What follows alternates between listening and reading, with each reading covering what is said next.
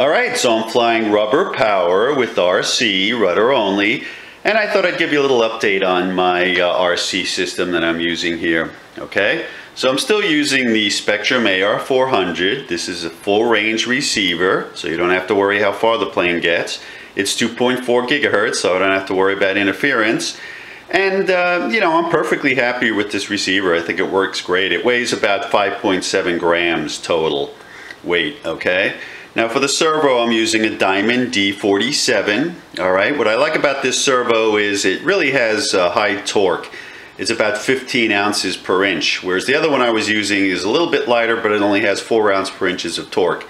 And I've noticed for the larger planes, at least, for like the Wakefields and the old timers, you really need that extra power. Okay, now this with the wire weighed about 4.9 grams, so it's pretty light. Then I have a JR micro switch. All right, this whole little assembly here adds about 2 grams. Okay, I have a little E-flite plug on the end that I just soldered. And just to show you here, basically what I do is I bite this. This is for a battery adapter. It's got 6 of them on the end. And then I just cut them off and I can use them as I need them here. All right. Now the total weight of this whole thing, as you see it sitting right here, is 12.9 grams, so that's not too bad. It's really lighter than what I had before, even though of course I'm open to suggestions. Alright. Now I've also been experimenting with the battery, so here's the one I was using for several years. This is a 150 milliamps, okay, single LiPo here, and this weighed about 4.1 grams, so it's not bad.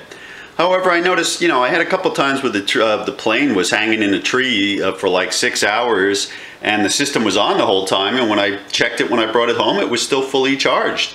So I think we got more than enough with that battery, so I've been looking for a little smaller and lighter. Here's the one I've been using lately. This is 70 milliamps, all right? It's a little bit smaller and more compact. Nice part about this is it only weighs 2.6 grams, okay? So when you fully charge the LiPos, they're up to about 4.2 volts. And I've noticed after a full day of flying with the altimeters and everything else, this still had a charge of about 4 volts. So I'm looking for even smaller batteries. And here's what I've been trying lately. This is 30 milliamps. All right, it's hard to see, but it's incredibly thin and compact, so it's really, really nice. The other nice part about it is it only weighs 1.4 grams. All right. So I've tried this in my full system there, and it looks like I've had a full day of flying. I come home, I check the charge, it's 3.8 volts.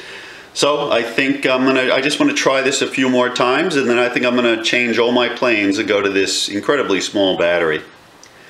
Now, thanks to some discussions at Hip Pocket Aerodrome, I've also been using altimeters. So let me show you that. This is one of them. This is called the Ram 3. I've got it wrapped up here. You can go online to see it. It's by Soaring Circuits. It's called the Ram 3, and this is really, really nice. The nice aspect of altimeters is you can see exactly how long the flight was, exactly how high you got, what your climb rate was, what your sink rate is. It's fantastic. It's really helped me trim the planes. Okay, it just plugs into the receiver, and then you can upload the data. They have really nice software actually, and you know, it was perfectly compatible with Windows 8.1. I didn't have any problems. So this is a really, really nice altimeter, and I've been using this in most of my planes. Now another one I've been using is usually called the Hobby King altimeter. It's actually by a company called Flydream, and here it is, and it's also really nice. I'm very happy with this altimeter. The software is not quite as nice as the Ram 3 is, but it's still pretty good. The advantages of this is you can see it's a little lighter. So the Ram 3, the total thing as you see it here, weighs about 3.8 grams.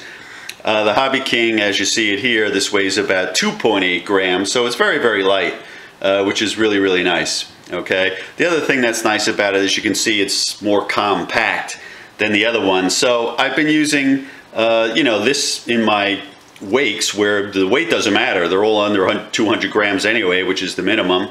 However, this has been handy in some of the coupes where I don't have that much room in the pylon, and it's a little bit more compact and it's a little lighter. Okay, so this is my RC system for rubber power. I've had great success with this so far. If anyone has any suggestions on any further improvements, I welcome that. And I'm ready to go flying.